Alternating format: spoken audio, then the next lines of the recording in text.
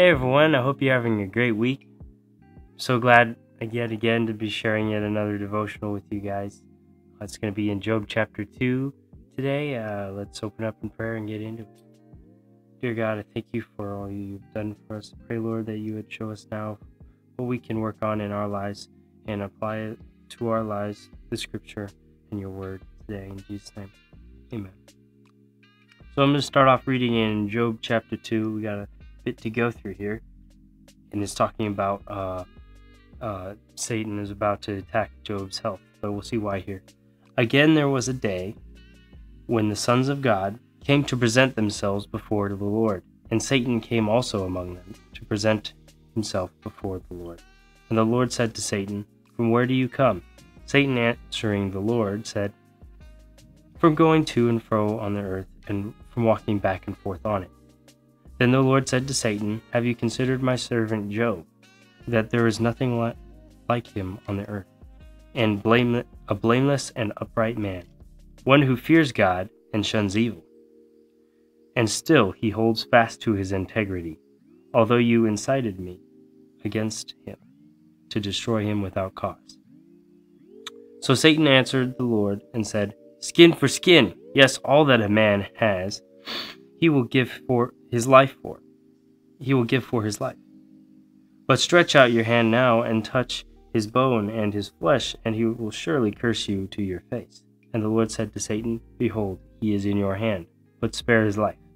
So Satan went out from the presence of the Lord and struck Job with painful boils, from the sole of his foot to the crown of his head. And he took for himself a potsherd for which to scrape himself, and he sat in the midst of the ashes.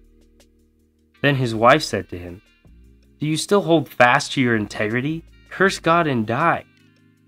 But he said to her, "You speak as one of the foolish men speaks. Shall we indeed accept good from God, and shall we not accept adversity?" In all this, Job did not sin with his lips. So we see in Job chapter 2, Satan just got through destroying all his possessions, and all Job's family perished except his wife. Then Satan says to the Lord in verse 4, "Skin for skin. Yes, all that a man has he will give for his life." And then he stretched out his hand and touched Job with a disease of boils, a very painful and ugly disease. Yet he doing this out of the purpose to get Job to curse God, to not hold fast to his integrity. But we see what Job says there, and it was quite amazing that he said, after his wife told him to curse God and die, that she speaks as one of the foolish women speaks. And shall we not accept from God as we accept adversity? And all Job did, he said, without sinning. I'd like to point to a scripture that this passage reminded me of. In James chapter 1, verses 2 through 8, he says, "My brethren, count it all joy when you fall into various trials, knowing that the testing of your faith produces patience. But let patience have its perfect work, that you may be perfect and complete, lacking nothing. If any of you lacks wisdom, let him ask of God, who gives to all liberally and without reproach, and it will be given to him. But let him ask in faith with no doubting. For he who doubts is like a wave of the sea, driven and tossed by the wind. For let not that man suppose that he will receive anything from the Lord. He is a double-minded man, unstable in all his ways." So we see here the highlight of what Job held fast to, his integrity, what that was. He had faith. He had faith in God, and he knew that God was the most righteous and the only one worthy of deciding the outcome of any situation. He realized and identified that we accept good from the Lord, and we accept the blessings and all the other stuff, but why then would we not accept any adversity that comes our way? So my encouragement to you guys is to hold strong in your faith in adversity, and remember that the Lord is for you, and without faith we cannot persevere.